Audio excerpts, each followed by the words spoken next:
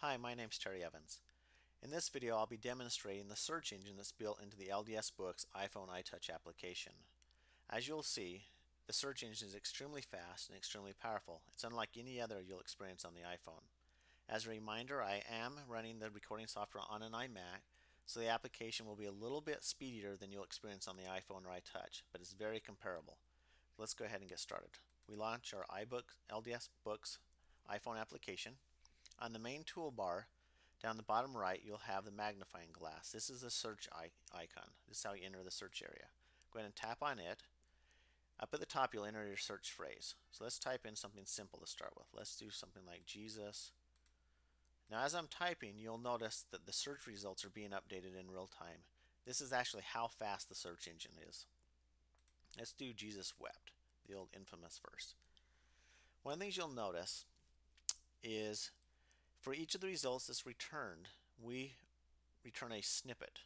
What the snippet has is each of the terms is in bold, so you can actually see those search terms in context. This allows you to very quickly visually identify if it's the verse you're looking for. Now in this case, we got 3 results back. The reason for that is we were in the all words mode. What that means is it'll return any of the verses in the entire standard works where the word Jesus and the word wept appear. They don't have to be after each other. They don't have to be in order. Now if we go over into phrase mode, it'll return one match. And in this case, there's only one verse with the phrase Jesus wept. If we go into any words mode, it'll return all the verses where the word Jesus or the word wept appears. In this case, it's pretty broad because Jesus appears so many times in the standard works. All right, let's go back into the all words. If we want to navigate to one of these, we merely just click on it, and it takes us right there. As you can see, anytime we navigate directly to a verse, the background is highlighted for very quick visual identification. These 2 arrows down here on the bottom will appear when you're either iterating through search results or a bookmark folder. In this case, we're doing search results. We had 3 search results returned. Clicking the down arrow navigates us to the next search result and finally the last one. And you can click the up to go back up through. This allows you to easily read all of those verses in context and quickly just flip through them to find the exact verse you're looking for.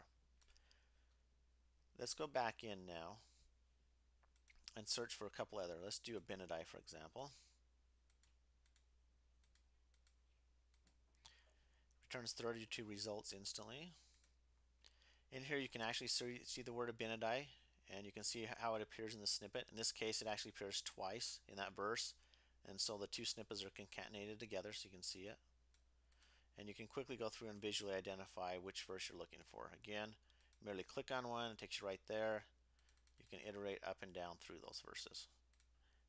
As I mentioned, this is a little bit faster on the iMac than you'll experience.